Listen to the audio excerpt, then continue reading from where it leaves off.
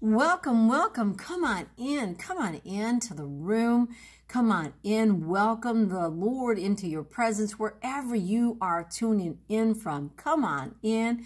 Take a load off and let's share a word of encouragement.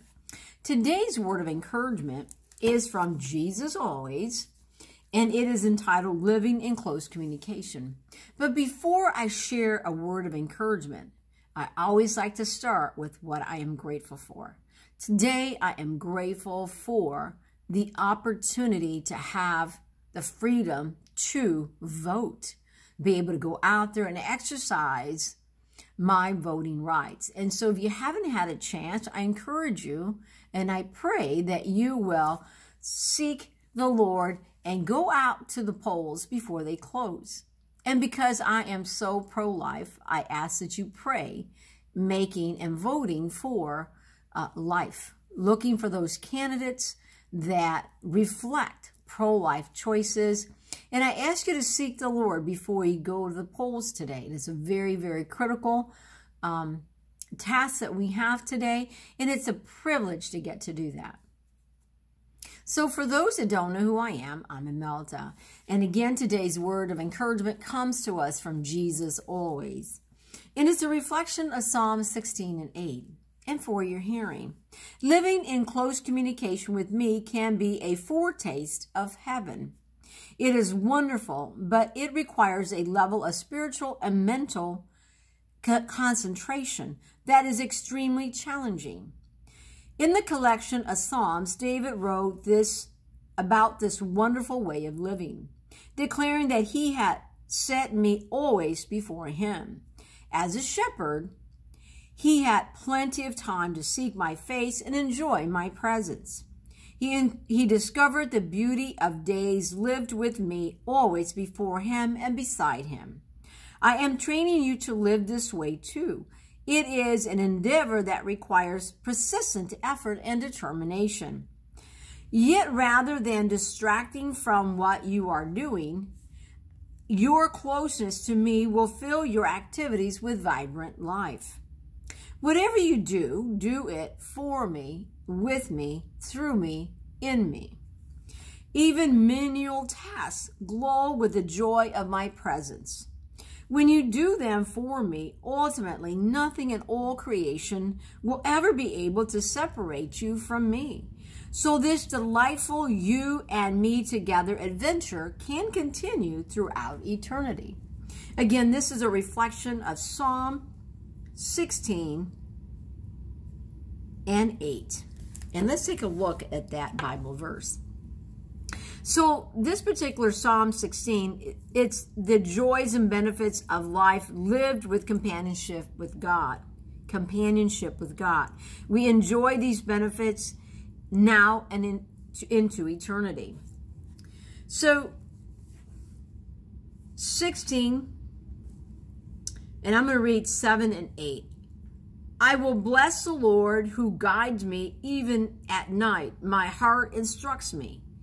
I know the Lord is always with me, and I will not be shaken, for he is right by my side. So I firmly believe the Lord is by my side, and we have to remember to acknowledge him. Beloved brothers and sisters, it is human nature that we make our own plans, and then we go to the Lord and ask him to bless them. Instead, we should seek his will first before we do anything. By constantly thinking about the Lord and seeking him and his ways, the way he wants us to live with him and through him, we will gain insight that will help us make good decisions and live the way of the Lord, the way he desires us to live.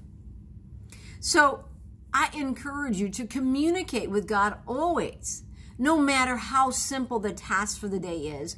When I get up for prayer in the morning, I ask the Lord real simply to guide me. Sometimes that is the start of my prayer. It's extremely simple, and it aligns. I ask him to align me to his will for the day.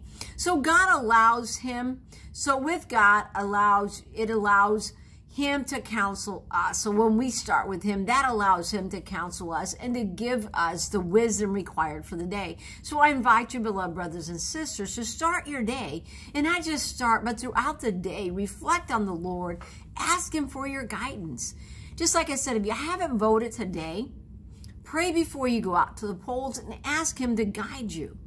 No matter who is elected today, in our polls, we know that God is still in control, and we have to remember that. There are so many critical issues and so many things that we have to keep before us to keep our nation secure and continuing to prosper. So I encourage you to vote today.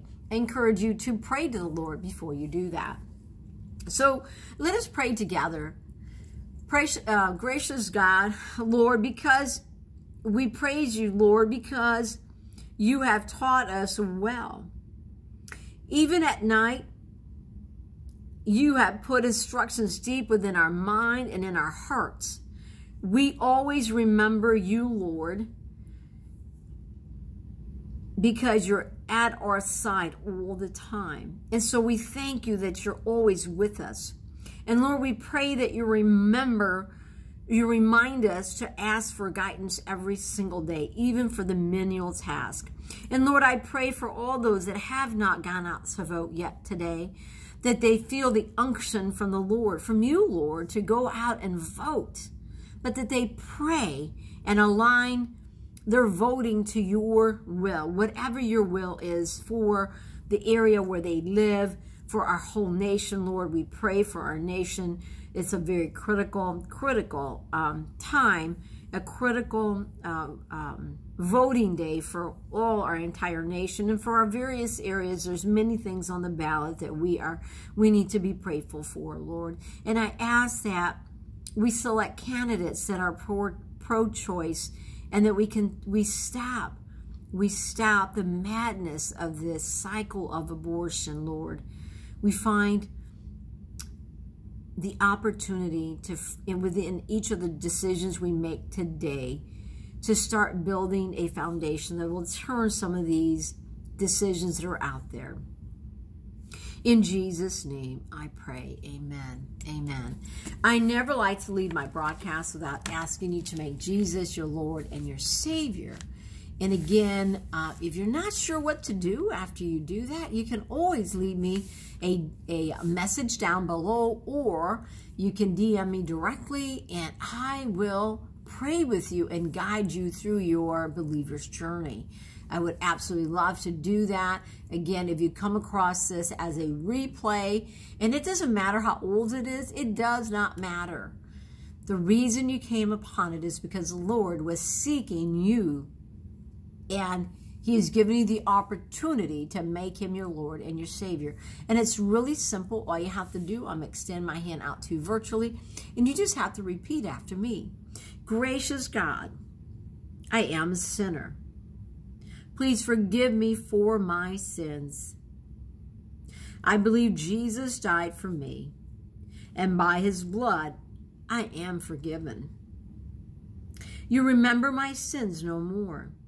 I ask you, Jesus, to live inside of me. Give me a new heart. I make you my Lord and my Savior. Jesus, take control of my life. Amen. Amen. Now, I believe if you prayed that prayer, that you have invited the Lord to be he has forgiven your sins, and you've invited him into your home, your life, into your heart, into your life to be your Lord and Savior. And again, if you're not sure how to navigate as a believer, or if you need to recommit yourself, that prayer works just as well for those that are believers but need to recommit themselves. So I invite you, if you need guidance, to please leave me a message, and I will call you back, get in contact with you to pray with you and talk about your believer's journey. I want to thank you for allowing me into your private space, being a part of this prayer today. And I encourage you to share this broadcast on your timeline so that it may be a light, not just on my timeline, but on yours. And we just never know who is in need of this message. And so with that, I invite you, I encourage you to share this word of encouragement with others. Thank you so much again. God bless you.